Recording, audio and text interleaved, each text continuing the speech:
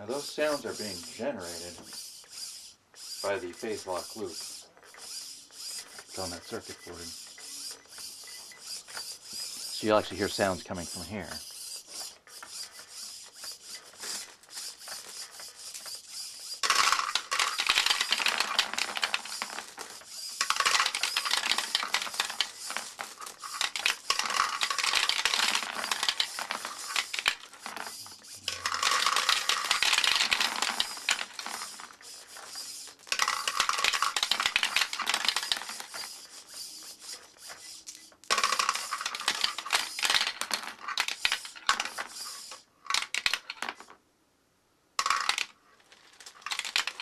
Huh, interesting. What happened to my circuit?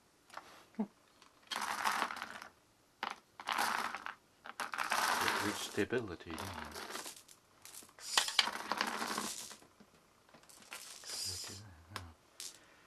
The circuit has a mind of its own, doesn't it?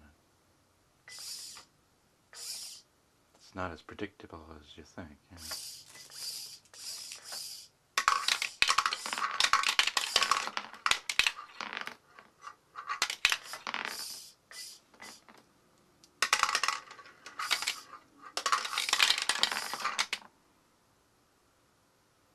Okay, so what we've got here, now I've got a VCO and a phase lock loop, two different chips, plus I've got a 556, and then I got the other phase lock loop, that's a 4046.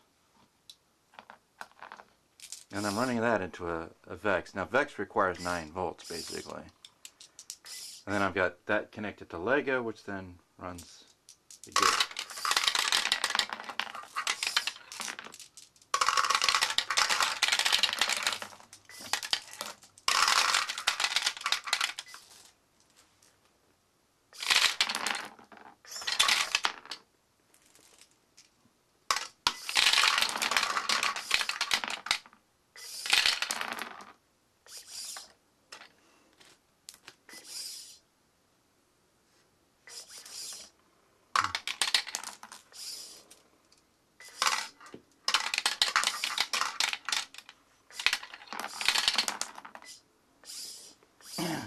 Okay, so it's basically, yeah, the 556 is basically doing the chatting here. I mean, the talking to the phase lock loop, but the 556 signal is also going to the servo, so.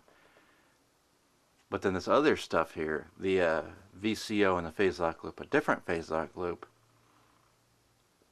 they have to do, it's a feedback loop between the 556, I believe. So there's something definitely going on between them.